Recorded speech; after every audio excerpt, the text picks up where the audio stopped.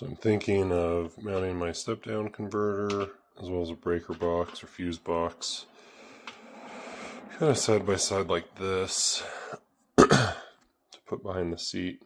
So I'll kind of have it right here underneath the controller, but kind of pointing backwards.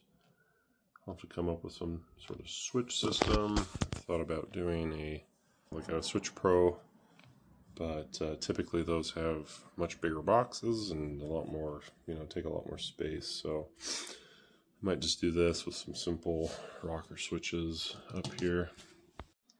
Alrighty, so we got these connected to this panel. So yellow, and I guess these two go to load, these two to battery. So I'm probably going to disconnect this positive directly after the contactor. That way it's off when the ignition isn't on, and it will just power after I turn the key.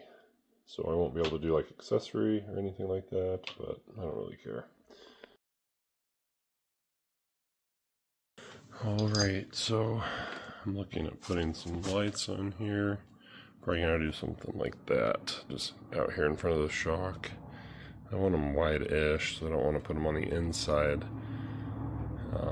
So we'll just weld up some brackets and get those mounted and see how it looks.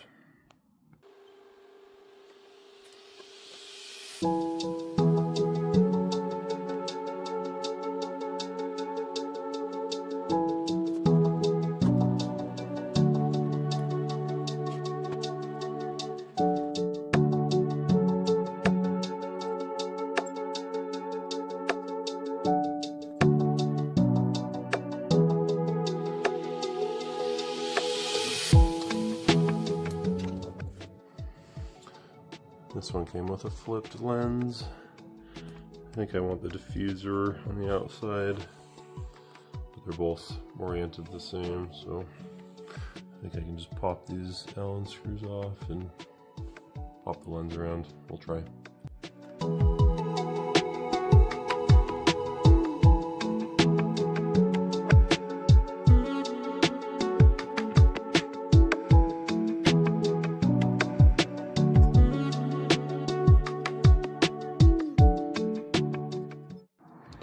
Alright, so they look decent now. I guess we'll see how bright they are at night riding.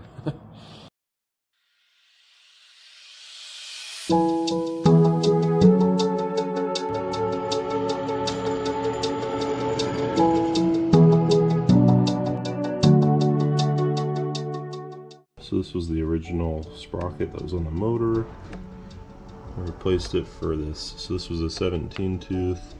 This is a 12 tooth. I feel like it almost doubled the acceleration.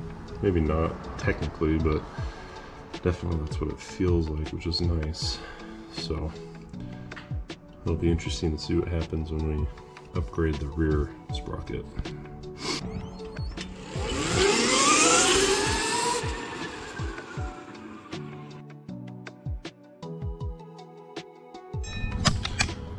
So this is the new sprocket I got. It's a 54 tooth. Maybe going from the 44 tooth, which should give me a lot more torque, less high speed, but as far as spinning the tires, should do much better.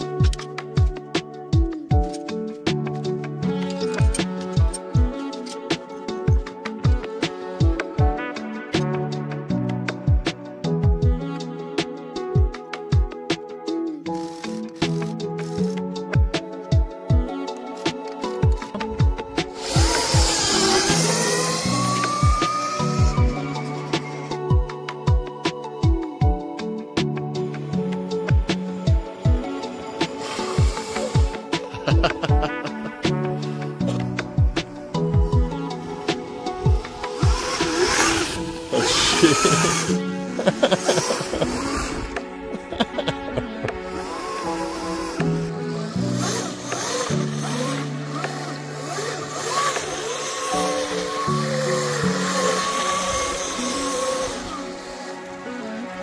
ha ha!